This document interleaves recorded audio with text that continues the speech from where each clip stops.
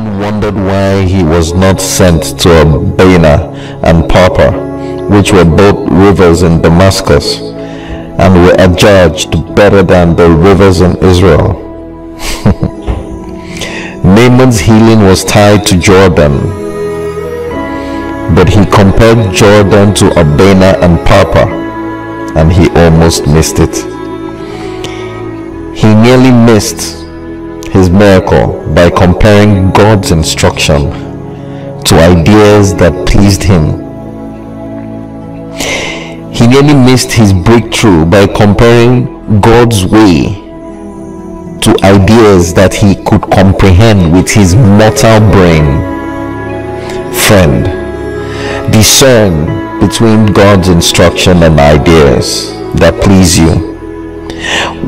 You need to discern between human suggestions and God's will.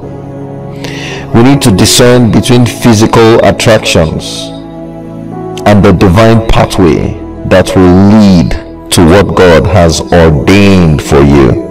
We must discern between what you would have loved to do and what God wants. Naaman wanted to do what he wanted to do, but Naaman could not get what he would have gotten if he did what he wanted to do. He had to submit to what God wanted to do. Naaman preferred Abana and Pharpar, but Jordan was where he got healed. His results came from a place he would ordinarily not choose to be in. His result did not come from a beautiful river. No.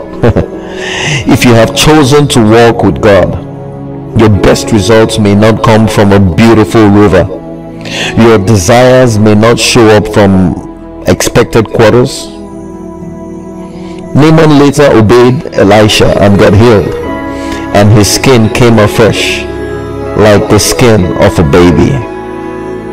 He followed the path of God, the path that God ordained for him, and he got the result that Abana and Pharpar may not have fetched him. If you walk the path that God ordained for you, get set for uncommon results that will position you on higher levels. Yeah. Stop comparing yourself with others whose destinies are different. Walk in the path God has chosen for you, and your God-ordained results will manifest. The Bible in 2 Corinthians chapter 10 verse 12 says, "They measuring themselves by themselves and comparing themselves among themselves are not wise." Please declare with me, I choose to walk in God's pathway for my life. In Jesus' name. God bless you and stay blessed.